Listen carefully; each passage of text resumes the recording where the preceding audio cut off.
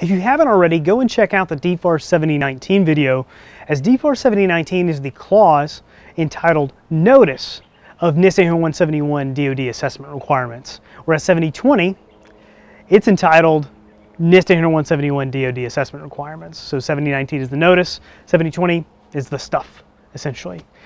7020 can get broken down into basically three things. First, you need to submit your assessments into SPRS.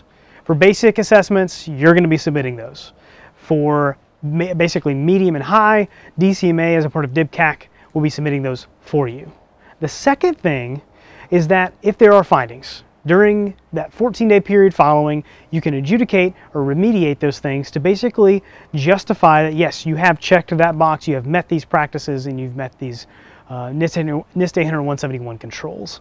So during that 14-day period also too, I think it's important to note that no one is going to be posting those findings into SPRS. So essentially you won't be locked in until that 14-day period is over and you've done your due diligence and checked all the boxes that you needed to check. And then the third thing is Flowdown requirements. So the first thing is that not only do you need to submit your assessments into SPRS, you also need to make sure that your subcontractors, your vendors, your suppliers are also submitting their assessments into SPRS, which is again the Supplier Performance Risk System.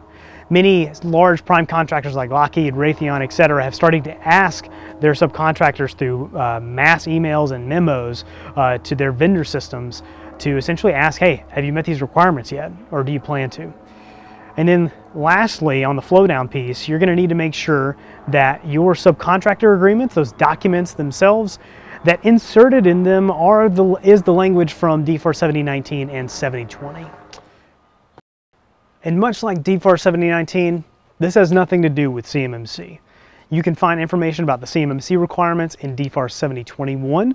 So again, check out those videos, DFARS 7019 and 7021, to kind of get the full scope of the DFARS 70 series and all the requirements that government contractors need to meet, specifically DoD contractors.